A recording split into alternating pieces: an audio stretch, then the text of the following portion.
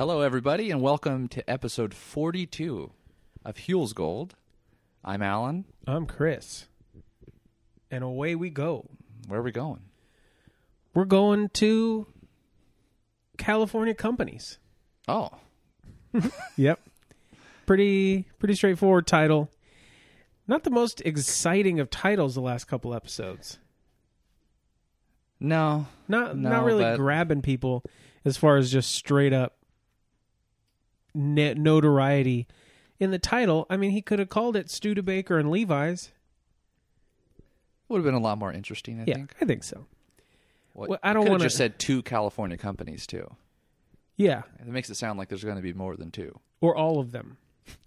All of the companies. The list? Mm-hmm. So, we're recording this on a Thursday. Thursday, October 18th, Huell's birthday. And you know it's Joe's birthday, right, today? No. Anyway, that's a side note. We'll talk about it after. He's not as aged as Huell, but... No. And he doesn't have a shrine like we do here. No. You forgot to light the candles. On the birthday? Was that Huell? I think so. Summoning him? Yeah. No, it's just my phone. Yeah. So, he would have been 73 years old today. And I just think about how the Huell that we're seeing now, in his 40s, so vibrant and full of life. I think if he hadn't have gotten sick, he would have just kind of stayed that way forever. What do you think? Yeah, I think so, too. That's fair. I mean, I don't think he slowed down as far as his pace, according to, like, the Golden State of Mind documentary, stuff like that. It seemed like he was just work all the time. And thankfully he did up until right up until the end, which we started this show on his death date, which is kind of morbid now that I think about how he did it. It was just what was coming up next. But anyway, should we still just a tribute? Yeah. Anyway, should we just jump right into it? let's do it. Okay. Well, first I want to talk about the theme. Bare bones, super basic, but it's totally insane if you're watching it. If you're just listening to it, it probably doesn't sound like anything more than just another one of the banjo themes. But what you'll learn from the clip that we're about to play is that he was in a moving conveyance of sorts. He was in the back of a truck. Yeah. This is so dangerous. I mean, they're in the back of a rickety old, 1944 Studebaker truck, sitting on a bale of hay, going down the highway. Highway 50. Yeah. And what? Jamming. Yeah. What? I get it. Looks cool, and I'm glad that he did it, but dang. It's super sketchy. For sure. Do you think it would have been cooler if the guy was driving in the truck and backing up? They were coming forward? I just wonder, what was Louis in? Because the way that it's looking, there isn't much as far as a windshield kind of like reflecting light during this open. It looks like Louis out in the open air too, but like, are they towing something? Is he on a trailer? Maybe he's sitting on the hood of a car. I mean, at the relative lack of safety that's going on in this whole open, I wouldn't be surprised. My thing is this. It's funny that you noticed, the first thing you noticed was, man, this is pretty dangerous. Uh-huh. Well, not dangerous, but it's relatively dangerous, as opposed to sitting inside of the car. Yeah. I was wondering how this guy's not getting sick. Are you the kind of person that gets sick? Yeah. When you're driving the wrong way? Yeah. Like taking the train to San Francisco, a lot of times it's crowded because this is like, Bakersfield's the start of the train up to San Francisco. And you have to sit backwards sometimes. I hate it. Yeah. Totally barfed as a kid. Really? Just going to Fresno. Going the wrong way. Well, Alan Hendricks, who plays this theme. No relation, by the way. Yeah. Well, it's an E-N instead of an A-N, so. What if everyone with the same first name was related? Oh, man. That'd be weird. Yeah. It's a good theme, but I really hope that you watch the video. The videos are always in the description of these shows, too. So if you haven't noticed that yet, you can just click the video at any point that you're listening to us babble on about it. If you want to just see it, just go down the description. It's right there. Hit it, and then just come back and listen to us inanely talk about the same thing again. Anyway, let's hear Huell inanely talk about the reason he's up in Placerville hanging out in a Studebaker. Huell, happy birthday. Hit it. Our first stop was Placerville, a nice little gold rush town right in the heart of gold country. We were in search of a product that got its start here back in the 50s. Presenting the new 1954 Studebakers. The cars with more for 54. You'll glow with pride when you wheel along in your distinctive 1954 Studebaker Commander V8. Wait a minute. I'm not talking about the 1950s. I'm talking about the 1850s. And I'm not looking for a Studebaker automobile. I'm looking for something Studebaker manufactured long before the automobile had even been invented. And to locate this product, I headed over to the El Dorado County Fairgrounds in Placerville, specifically to the El Dorado County Historical Museum, which is located in a big building on the fairgrounds. And after a quick tour of the place by Beverly Herzog, one of the docents, we got to the Studebaker exhibit I was looking for. Okay, so he kind of threw us for a curveball, making it sound like we were just going to be checking out Studebaker cars and trucks. Oh, this Huell. Just because it's your birthday, you can just get away with things? Bait and switch. Yeah. Well, we're at the well, it's really the museum inside the El Dorado Fair, which oddly looked a lot like the Kern County Fairgrounds when you enter. Very much so. It was weird. Anyway, there's a museum on the fairground campus. I guess the fairgrounds. Yeah. You've been going to college too long. I know, way too long. Calling it a campus. 7 years at community college. Anyway, so we get, there's a relative, I mean, it's a small exhibit, wouldn't you say? As far as what we can see, I don't know how big it may be, because they kind of just walk in and go straight to the main exhibit, which, looking at it, you wouldn't think it is so.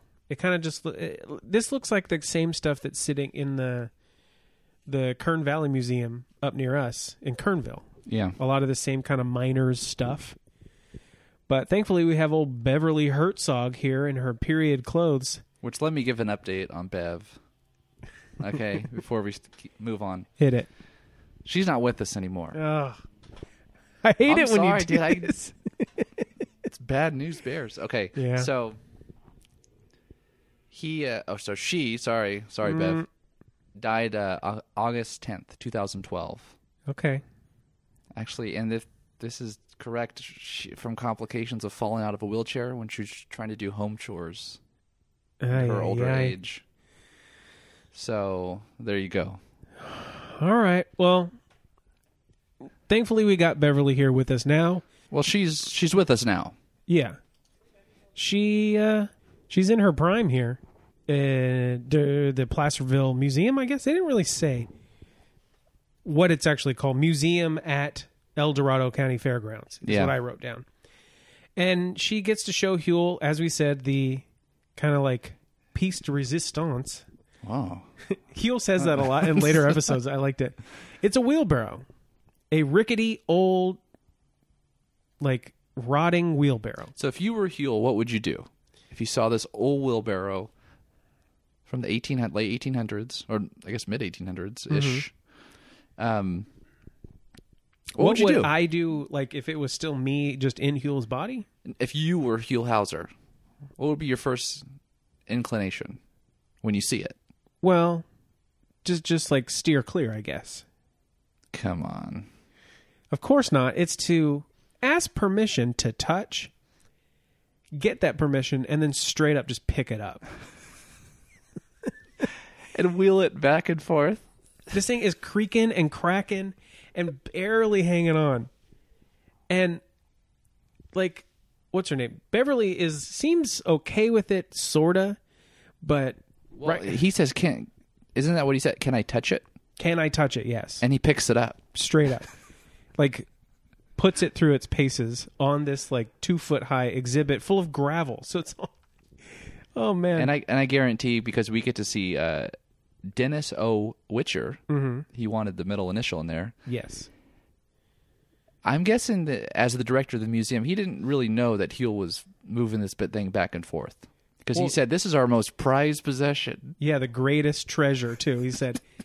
Because it's like, it cuts from Huell being like, oh, this is a piece of history. I better put this down. Jump cut right to Dennis saying, greatest treasure, best thing ever.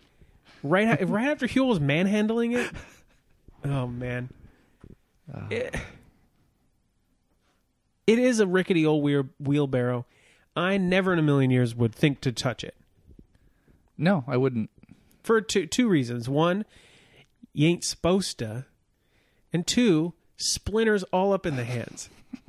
Like, this thing looks like it is just a bunch of splinters barely pressed together. It was not like even sawdust? once wood. Yeah, basically. Oh, man.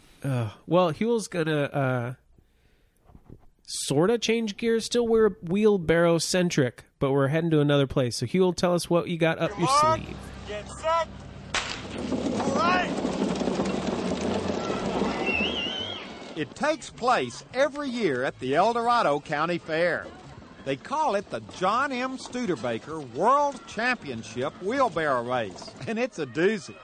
Sponsored by the Kiwanis Club of Placerville, it's held in honor of Mr. Studebaker and his famous Gold Rush-era wheelbarrows.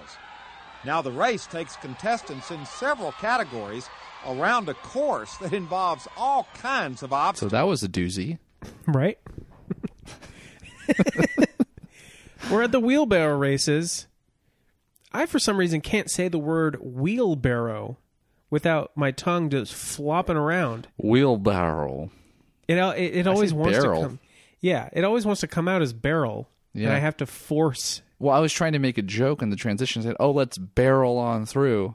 And it was wrong. That's dumb because Yes. it's not what it's supposed to be. Barrow on through? I'm going to tell San Jose State they're going to rip your master's degree from you. Oh, man. Yeah, wheelbarrow races, the John M. Studebaker World Championship wheelbarrow races. Which is still going on. Did you check this out? I didn't. I wanted to talk about it starting in 1939 because that's, what, almost 100 years, like 80-something years ago? And it's still going strong? Well, there were tickets for sale for this year's. When did it happen?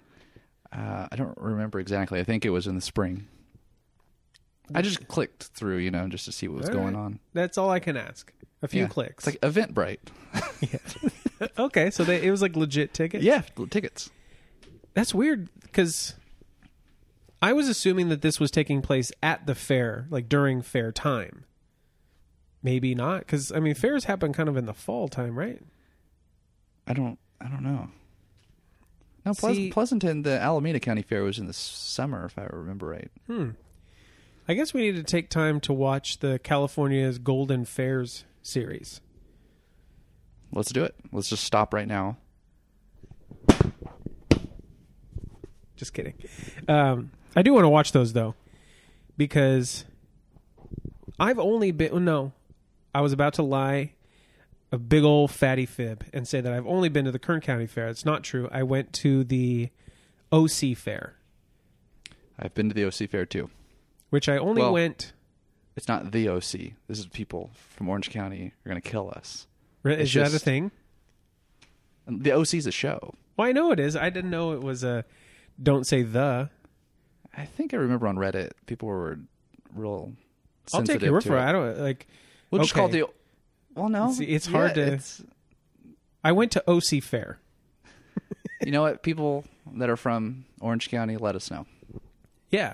In fact, if anyone from Chapman down in Orange County wants to talk to us and tell us, for one, what or how to pronounce that, if it's a the or just a no the, also get us some VIP passes to the archives, because there's a couple shows that aren't digitized that we're going to need to get to sooner or later. You need VIP tickets for that? I think you just need an appointment. But get us in. You think with all the work we do to keep Huell's spirit spiraling through, we would be VIPs, but not at all. I would just be watching Frasier if I wasn't doing this right now. Yeah. So it's not like... I mean, I think I consider us super fans, but what are you going to say? What are you going to do? Either way, I know that one thing is true. Super fans of wheelbarrows exist. I didn't think that would ever be a statement I would say. But based on the segment here with the wheelbarrow championship race, there's like a lot of people in the stands. Yeah. And I went to Placerville just this summer, and there's not a lot of people in that city. I mean, it's not tiny, but I think more people went to this than went to see John Michael Montgomery at the county fair. I swear. Anyway. So who we talking to? Who's Well, the first barrow freak we got, Steve Paolini, who's part of the Kiwanis Club, which, do you know what a Kiwanis is? So I don't, but I know what a Kiwanis Club is and does. Because I won an award in 5th grade. Oh, man. Have you seen this? No. It's called I don't know, maybe. The Hope of America Award.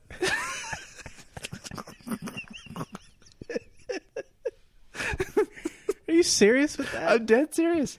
What I had is it next to wait. my small Lamborghini thing I won from on the desk in your parents' room? No, it was house? in my room, and there's a Lamborghini picture, little tiny, probably 4 I by... meant like your room in your parents' house that I've been in. Yes, that taller desk. Yes. Okay, then I probably did see it. And I won that at Chuck E. Cheese, the Lamborghini, and I had it right next to each other, but it was covering a hole in the wall. Anyway, small hole, but yeah, I had holes in my walls too. Hope of America. What does that mean? How did you win it? What does the Kiwanis Club do? Okay, I can answer 2 of those questions. Okay. Did you ask when? No. I think I was trying to formulate my answer. I won it in 5th grade. Yeah. Just there was an assembly, and they chose me for whatever reason. Maybe because I read the most books. I don't know. I don't remember. And I don't know what a Kiwanis Club is or does. I'm sure it's a fraternal organization, and they do great things, but I don't know. All this talk, it deserves being looked up. So just hang on a quick second. This is amazing. All right, there's a lot here. First off, Kiwanis clubs, you said it a second ago. They're just like a fraternal order of sorts, do good kind of charity workers of sorts, wouldn't you say? Mm-hmm. But what caught me was the etymology of the name Kiwanis, which is coined from an Ojibwe language word that's pronounced something like Giwanizi, meaning to fool around. And that makes a lot of sense as far as like why they would pick you to win that Hope of America award. But then when you read the description of what supposedly you were representing. Let's hear it. Okay. So the Hope of America Award recognizes and encourages students who have demonstrated academic accomplishments, leadership, and good character. All right, off to a good start. These students are potential leaders who have sustained the democratic way of life. Okay, and exhibited outstanding citizenship traits. Criteria for selection of a recipient include capacity for leadership, check, ethical and moral character, check, and academic competency. That's not excellency, just competency. That's not me. So I guess all I'd have to say is think of how bad my peers were. Dude. For them to choose me. It also looks like an award that they, as the Kiwanis Club, kind of allow schools and organizations to give out kind of at their own discretion, because it seems to be something that's touted by the Kiwanis as something to kind of build character and stuff. Plus, they sell you plaques. Is this? I got a plaque. Okay, it costs your school $40 without thinking of inflation. But yeah, currently, it would. If you want, I could just buy one. I'm going to get myself one. I appreciate you watering this down for me. You know what we could do? We could give one to Huell. I like that. Posthumous Hope of America Award. Okay. As a birthday gift, we might have to do this. I don't know. Maybe not. We'll figure it out after this. Let's see how much they do for the wheelbarrow race here. Hey, I said it. Because we got Steve Paolini and Larry Queso of the Kiwanis. And it's funny because Steve kind of just like, oh, it's a pretty good race and all. It's pretty tough. It's a man killer. Which sounded so funny to say, but like, because they're showing clips of it and all, but man killer. Dude, when they contrast the way they used to compete in these, did you notice some of the things they showed? You mean like the old clips? Yeah. Yeah. They were running over rocks instead of sand? Yeah. I don't know. Looks super sketchy. It totally does look hard. It is a man killer. I wonder if anyone has actually died. Yeah. I hope not. Because it's just, I mean, after Steve and Larry, we end up with old Chet Karsten, who won it the first 8 years in a row. And this man has the biggest forearms I've ever seen. I must have been like writing my notes down when that has happened, because you texted me early today, like, am I freaking out about these arms? And the picture, I think it is a perspective issue, but like, oh, this tree trunk of a forearm. I have a perfect screenshot. Yeah, it'll be up on Instagram. But Chet, as I said, won the first 8 years in a row. And he said he really needed the money because he had a family. God, his arms are big. It just popped up on the video. Dude, his big old bear mitt hands help too. Yeah. And it's funny because Huell is far from lacking in the arm and hand girth category of life. And when you first see Chet and Huell, they're holding up this big, like, bronze-colored cup that is the same cup that they give the winner every year, I guess, because it had all the little etchings of Chet. And these fools will not give up. Like, neither of them will give up holding on to that thing. Do you think if they both pulled as hard as they could, they rip it in half? Looking at Chet's meat hooks that he's got, absolutely. Plus, both of them, Huell and Chet, both have watches on their left hands that are like bulging to the maximum tensile strength of the leather. It's just the last clip or the last little hole that you put. Oh man. And it's like a 4-minute segment with old Chet holding this cup. Absolutely no sign of having a tired arm. Oh man. It's good. That is good stuff. But then Huell wants to do a quick interview with people who are running the race today. Well, that day. And we hear from old Davey Weiser. Self-proclaimed old guy. Yes. Do you think his middle name is Bud? Yes. He's got to have a nickname of Bud, right? I would think so. What about Davey B. Weiser? Yeah. Either way, he, as you said, is running to stay young. Okay. He doesn't look that old to me. And the guys behind him don't look that much younger than him, but... Yeah, I agree. I can't judge a book by its cover, I guess. But yeah, he started years ago, and he says, been going ever since. Oh, man. Then switch over to old Jeff Schneider. I think there's more to Jeff Snyder, though, than we get here. In what way? Did you notice the back of his shirt? I did, but I couldn't catch what it said. Snyder Ranch. Like he's sponsored by his parents' ranch? Well, as he says in this quick interview, like literally 10 seconds before the race starts, he's from Placerville, but he moved to OC, the OC. This is called Orange County. Okay, he moved to Orange County. But he comes back every year. And yeah, like I said, it was 10 seconds before the race, and then bam, gun hits. Wham, bam, slam-a-jamma. Here we go. Race is on. Well, we got to back up a little bit. What did I miss? Did you notice what happened when the race? When they shoot, the guy flinches. He clinches. He clinches. Because his whole upper body doesn't move. Yeah. It's worth a watch. Hold on. Second watch. I thought it was funny. I looked up just as it happened. Yeah. We'll see it right here. Because, yeah, it's like in a TV show with like a starter pistol. Bam, scoop.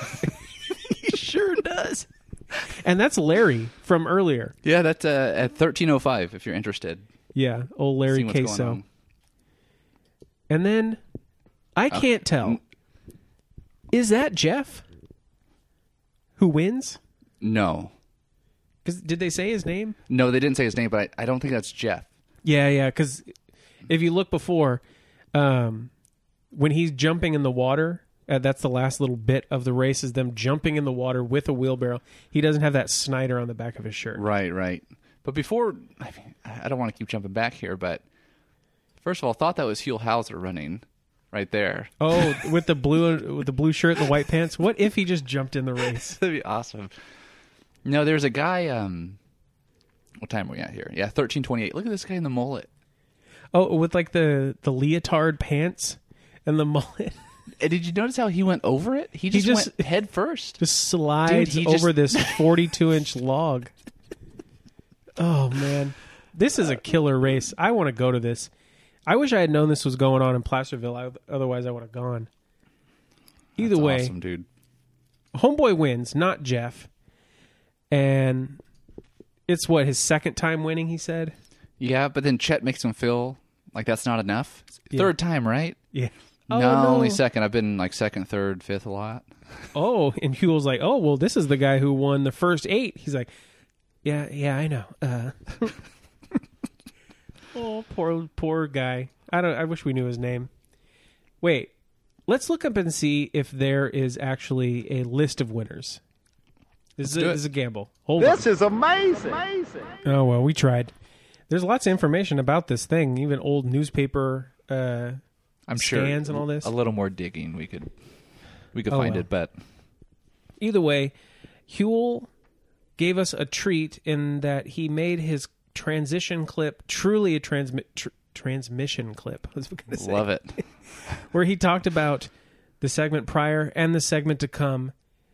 We're going to let Huell wrap this one up and bring us into the next one. Here it is. Huell, hit it. The last Studebaker automobile was produced on March 17, 1966.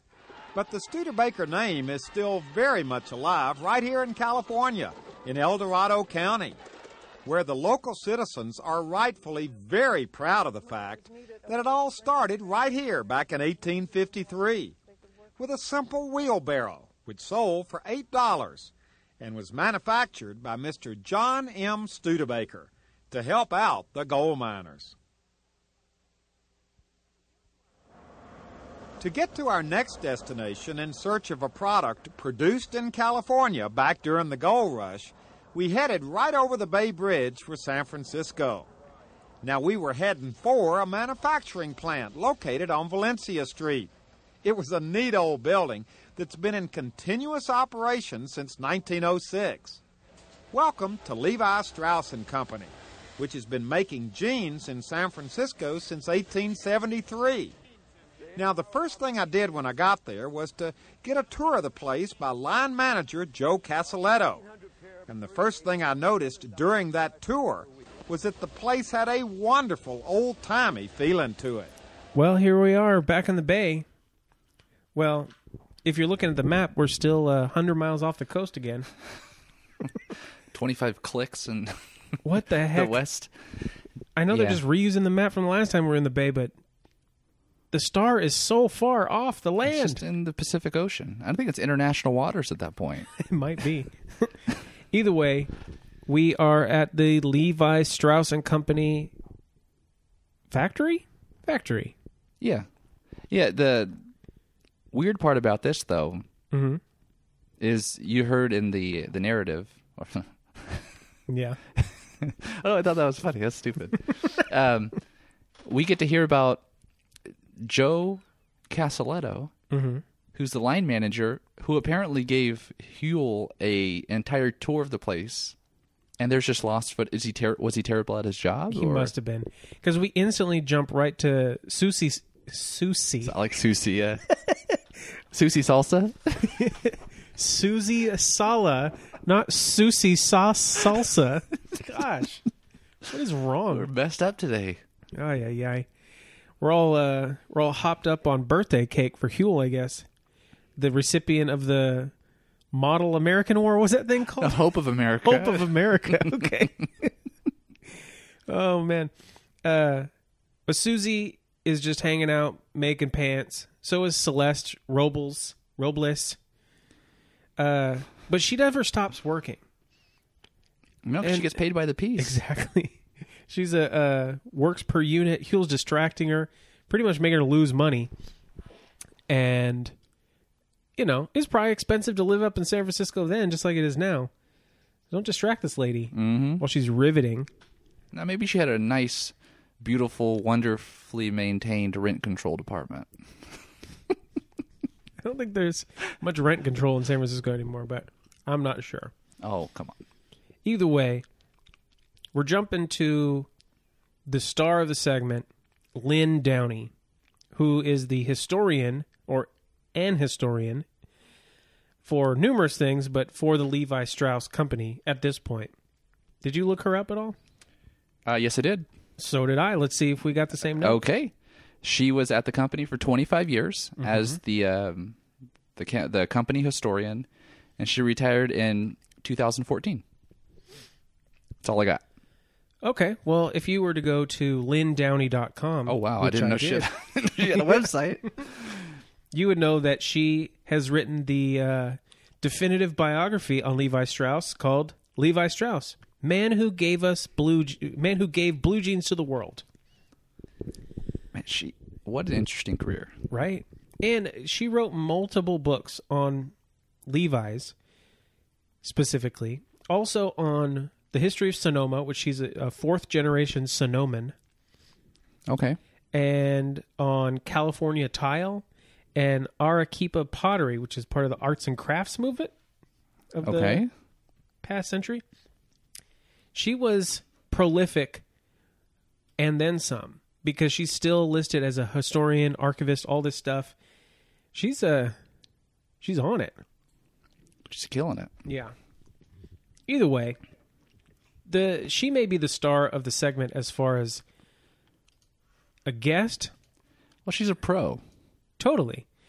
But I think the real star of the segment are those 100-year-old Levi's that Huell just picks up and flings around, just like he did the wheelbarrow. Okay, so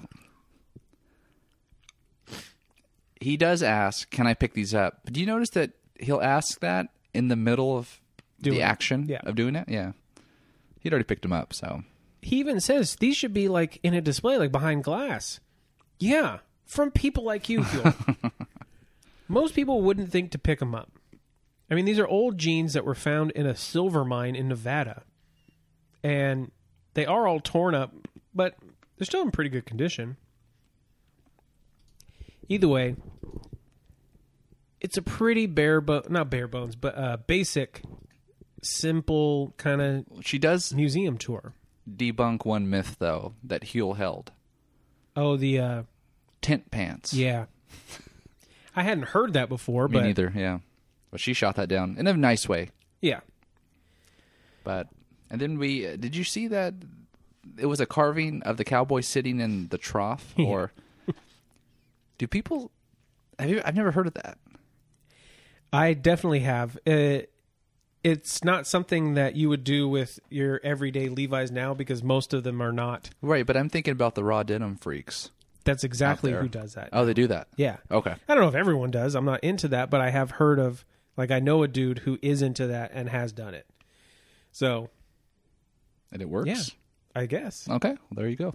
I don't know why you would need them to be so form-fitting like that. Like, are you trying I don't know. to, People are into like Birkenstocks fitting around their feet and whatnot.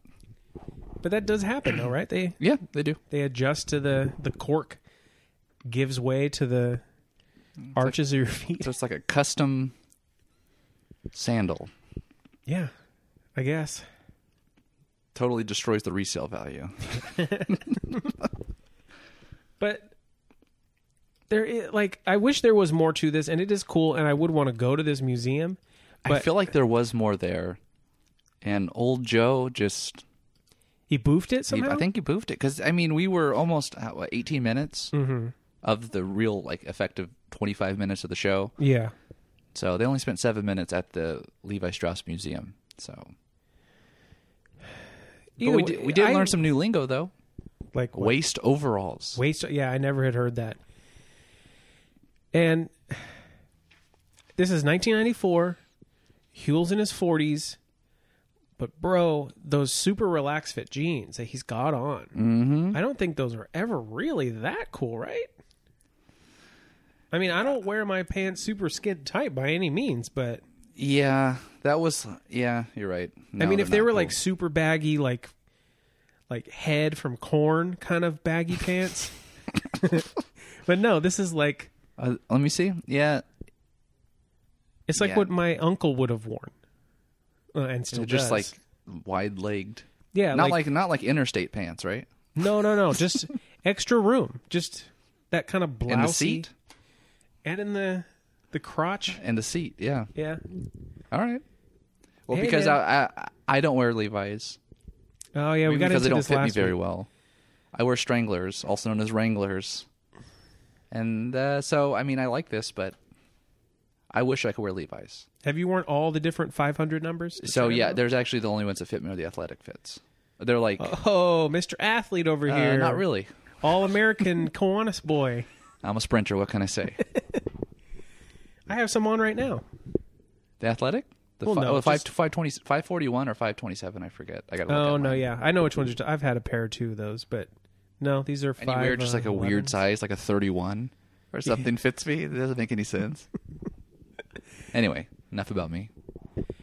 Enough about all this because... Enough about us. Yeah, Enough I about guess. this show. Ugh. Thank you all for listening because our wives don't want to have to hear us talk about this kind of stuff so much. It's an outlet. What are you going to Yeah. say? Yeah.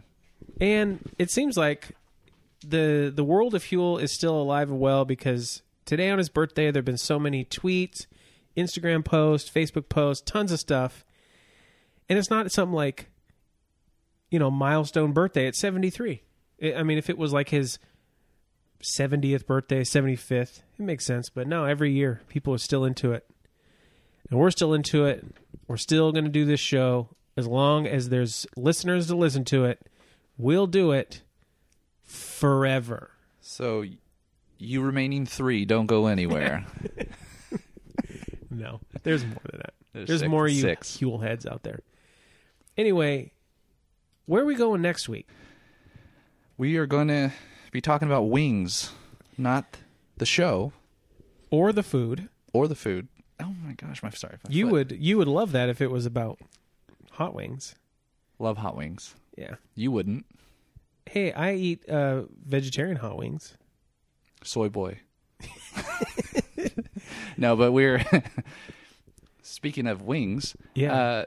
We're going to be looking at the pigeon courier service at Avalon. Yeah. I guess there's some pigeon over on messengers. Catalina Island? Yeah. That's crazy. Like, that whole concept has always been so interesting to me. And Huell's going to hop in a plane at 29 Palms at the Air Academy. You mean a plane without an engine? That's right. Yep, he's gliding all over the dang old place. And 29 Palms seemed to have a nice little piece of Huell's heart. We'll get into that next week. But join us that week and every week as we continue our search for...